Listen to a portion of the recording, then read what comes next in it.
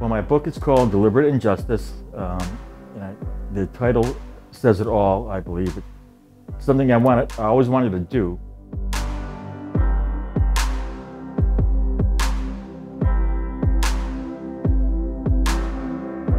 I wanted the everyday common Joe person to be able to read it, understand it, and that's exactly what it is.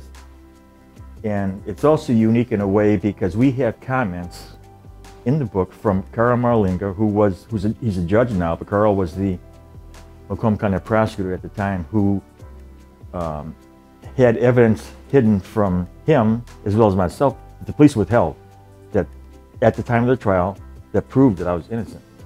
So we have comments from Carl, we have comments from Richard Bernstein, we have comments from the warden at my prison, and we actually have a comment. We tracked down one of the jurors at my trial. And these, I mean, it gives a whole scope of what these people, think about, what they thought about our legal system back then in 1994, and how their opinion has changed just by this one case.